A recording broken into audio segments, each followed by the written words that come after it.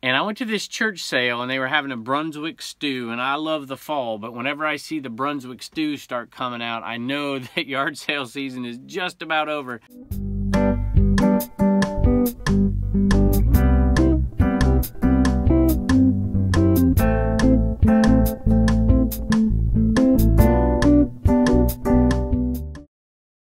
Hello everybody, welcome back to Commonwealth Picker. This is Kevin, and me and Sophie are in the eBay cave tonight. Hi Sophie, how you doing? It's a pretty lonely eBay cave today. The house is empty. The homeschool hustlers are both out. One's at gymnastics, one's at karate. And that means Blue Ridge Mama is gone too. Even the cats are out hunting something. I can't quite find them out there. They're out there hunting something. So it's just me and Sophie here in the eBay cave. But we're going to take this opportunity to make this our giveaway day. And we're going to run, at the end of this video, we're going to run the random picker. And when we run that random picker, we're going to pick one person to win each of these 2 mugs. And also, of course, the Fleet Eneman. And we'll throw in a few Commonwealth Picker things. And I might even explain to you the dual meaning behind Commonwealth Picker. Obviously, we're in the state of Virginia, but there's another meaning behind it too. Plus, I'm a history teacher, and I could maybe even bore you to tears and tell you the history of this emblem right here. Maybe I'll throw that in at the end of the video for you history fans out there. At any rate, let's take a look at what sold today on this slow day, and we are going to, at the very end of the video, put this on there and see who wins. All right, so we're going to take a look at what sold today, and we had a slow day, which is exactly why we're doing the giveaway on today's video. So we're going to pull that random selector at the very end, hopefully when the homeschool hustlers are home. I know Reagan likes to do that, and so does Turner. And we'll announce the 2 winners, and we'll give them a couple days to watch this video, hopefully. And if they respond, give me an address, I'll ship it out to them. And if they don't, we'll give it away again. So at any rate, thank you so much for all of you out there who have subscribed to the channel and who continue to come back. There's so many of you that I feel like I've got to know in comments, and it's really, really appreciated. So thanks to everybody else who's kind of got us to that level as well. So anyway, let's take a look at what sold today.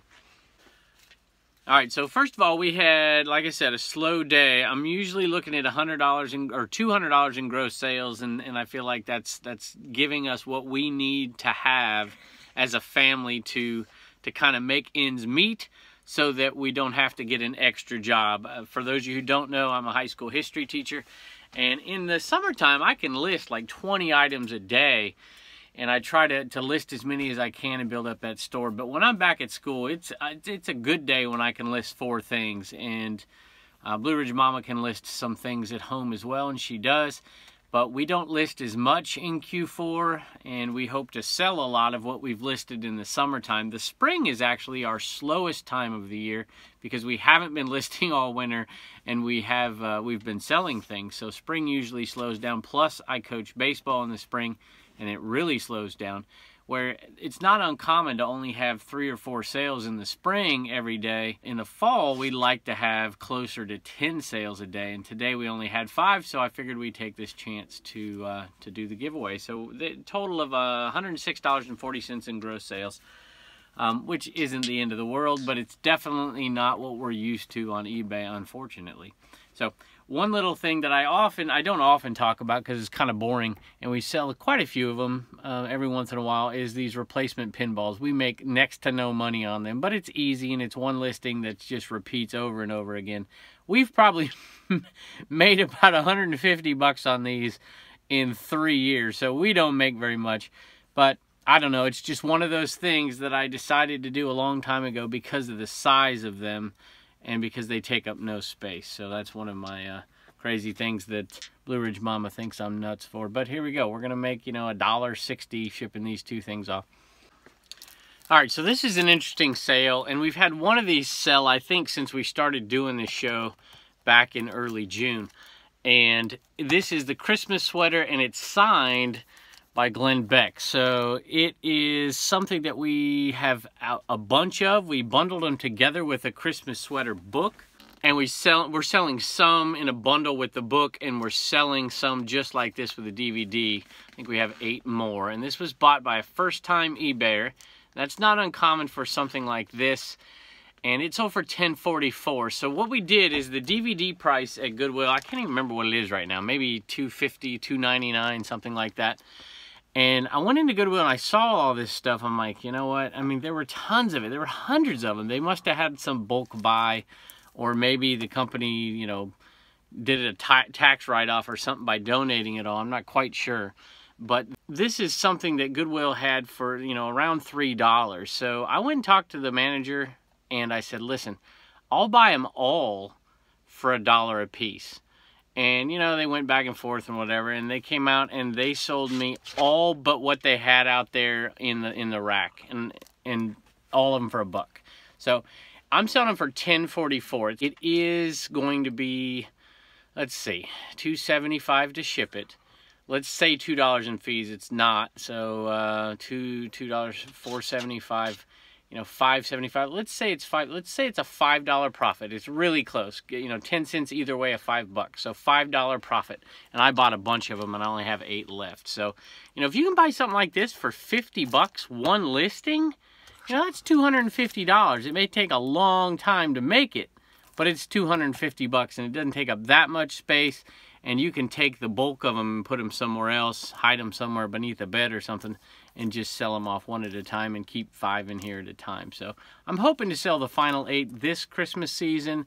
I'm not quite sure I will, but, you know, and there's another thing, you know, don't be afraid to talk to the Goodwill and ask them. You know, I've heard some people, you know, I'm a history teacher, so I have these sayings. I used to coach baseball, and I have these sayings, and I've heard some other resellers say similar things. I think I've heard Lonnie say, fortune favors the bold. I think he's talking about when he's out there picking.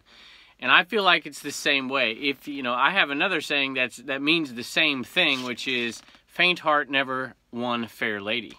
You know, you're never going to get to take that girl out on that date unless you ask her, unless you have the courage to ask her. So fortune favors the bold, or faint heart never won fair lady. So that's kind of the way I approach yard sales. It's the way I approach Goodwill sometimes. You know, I'm not going to, you know, ask them if they'll take 50 cents off of a shirt. That's ridiculous. But when they have so many, how long would it take Goodwill to sell all those DVDs? It would take them a long time unless a reseller came along to buy them. And so that's what I did, and they were happy to do it. I've done that on other items as well. So, you know, give it a shot. What's the worst they're going to tell you? No? So they didn't tell me no. They have told me no, but they didn't tell me no on that one. All right, so this is a nice jacket. This is a polo golf jacket. It's the U.S. Open at Congressional, and that's pretty desirable. You know, it's 2011, so it's pretty old, but it is in immaculate condition. It's, you know, typical polo. It's well constructed. It's got this on the sleeve, and this is what got me interested. So I was at a charity sale for a school fundraiser, and they had everything pre-priced, and men's jackets were $6. And this is a light jacket, but I knew it was going to cost me $6 to get it. The place was pretty picked over, but I still found this, and I thought, oh, $6, that should sell. And it's got a little zipper in the back and a belt that wraps around. And it's a size large, and I put it up, and it sold fairly quickly. I think I had it up there for $32 plus shipping, and I got a sale for $29. Somebody said, hey, will you do 25? And I'm like, no, I'm not doing 25, but I'll do 29. And I got that sale fairly quickly, and I'm pretty happy with it. It's probably about a $19 profit once everything is paid for, maybe a little bit more. All right, so if you've been watching lately, we've been selling these really, really quickly. We're down to 6. We had 22. We're down to 6. And this is $8.99. We're making about $4 every time we sell one. So it should be around an $80 profit when it's all said and done.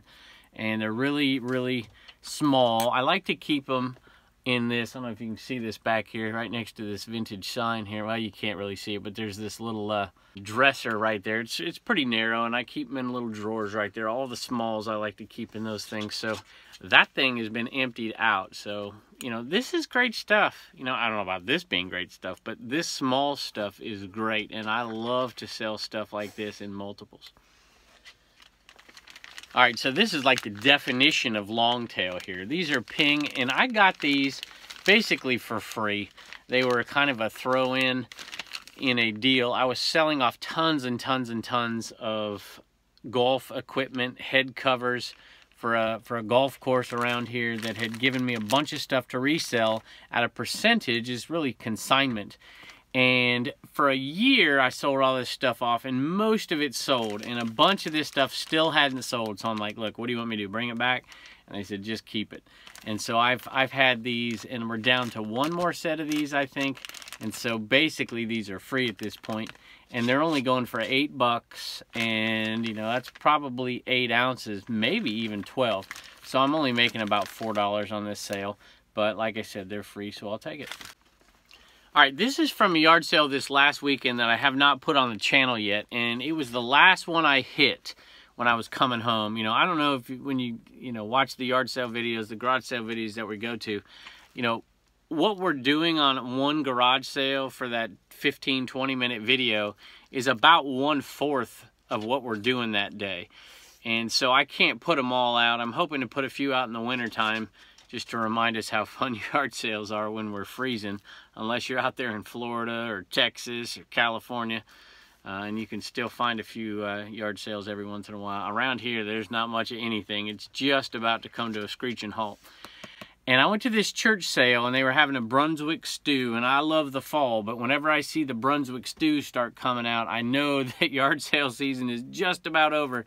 And I walked in, and there were 2 different sales, one up on top of the hill where they were making the Brunswick stew, and then one in like the church little reception hall or whatever you want to call it. And there were 2 of them in there, and I walked in there, and it seemed like I was the only outsider. It's like they were having a yard sale, but they were also having like a church gathering and a cookout, and everybody there kind of looked at me when I walked in the door, and I'm like, felt a little out of place.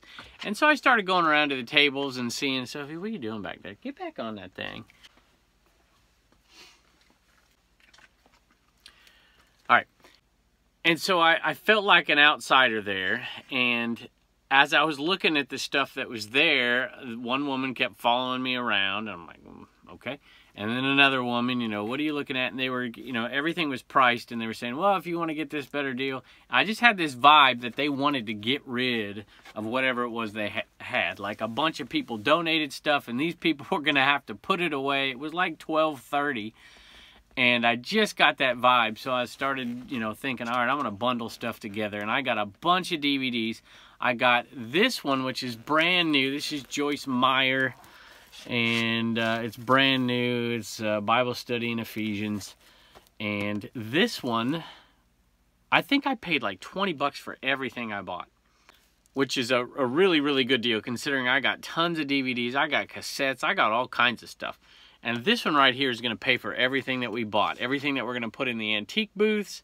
This is probably going to pay for all of the cassettes we bought, all of the DVDs we bought. We bought sets of different Bonnie and Clyde, and I got Harry Potter 5 DVD set. I got all kinds of stuff that I can either resell on eBay or resell in the booths. I got car radios. I got some pretty cool vintage mugs I think I got. There's quite a bunch of stuff that I think I can make money on. Probably a couple $100 worth of stuff. And this one's going to pay for everything we bought. This one sold for 30 bucks, free shipping. And, you know, that's going to pay for the 20 bucks that we spent at that yard sale. All right, everybody, we're going to pick the 2 winners today for the 2,000 subscriber giveaway. And we have the Cincinnati Picker mug, and we have the Garage Flips mugs, and a few other things we're throwing in, including some thank you notes from Reagan, and Turner says he's going to make some too.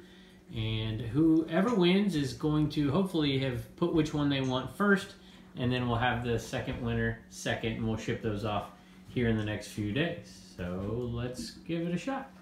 All right, I'm going to put the URL in here, and then we're going to have Reagan hit the comment button and then select it. So first, Reagan, can you hit the go to YouTube comments and see how many comments? Last time I checked, we had around 60 comments on this. Yeah, go ahead. And it's filtering duplicate users out as well. And it says 66 comments, 66 comments.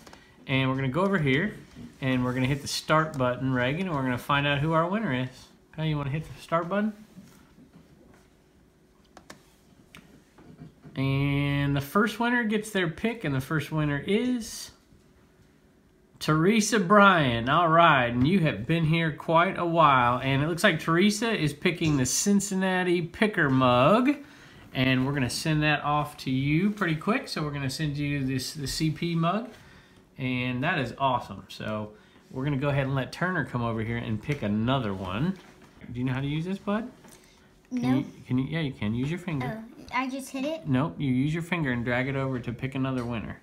And then, okay, that's good. Now hit that one right there. All right, hit the start button, and we'll see who wins this one. Sandra McKenzie. I would love either one. I watched both of these guys and really like them. Congrats on 2000. So you're going to get the garage flip mug, and thank y'all so much for subscribing to the channel, and we really appreciate it. And maybe at 5,000 we'll do one more. All right. Bye. Bye.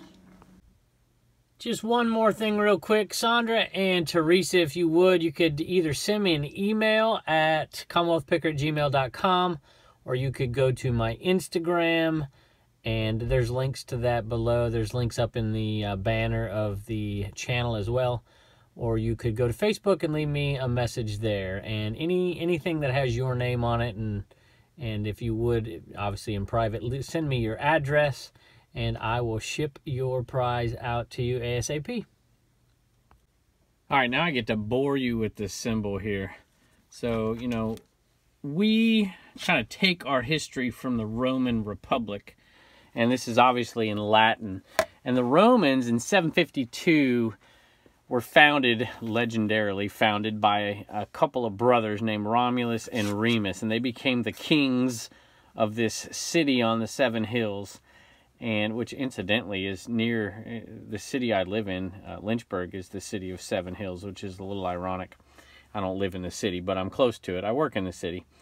And they ended up being the co-rulers of Rome, and Romulus killed Remus, which is why we call it Rome. If Remus would have killed Romulus, we'd call it Reme. At any rate, in 586 BC, the Romans got really kind of fed up with the idea of having a king, and they got rid of their last king, and they instituted really the world's first republic. And that republic, of course, lasted until, well, this is debatable, but until Julius Caesar takes it down in 49 BC, and then Augustus Caesar in 27 BC becomes essentially the de facto king of Rome again, even though they didn't call him that. And we kind of piggyback on that in the United States in the idea that we are not going to be ruled by a king, but we are going to be ruled by essentially law, and we are not going to be ruled by a tyrant. And just some other things in history, you know, John Wilkes Booth, when he killed Lincoln, shouted this, which is, you know, not exactly those crazy actors, you know. At any rate, there's the story. So Commonwealth Picker, of course, this is one of the things. This is the emblem of Virginia, which you can see inside of the Virginia there. And so it's named Commonwealth Picker for that reason. But it's also, you know, we're sharing our ideas. We're sharing our bolos. We're sharing our experience as resellers, and that's kind of why I decided to do it. So there you go. I bored you to tears, so get the heck out of here, and we'll see you next time.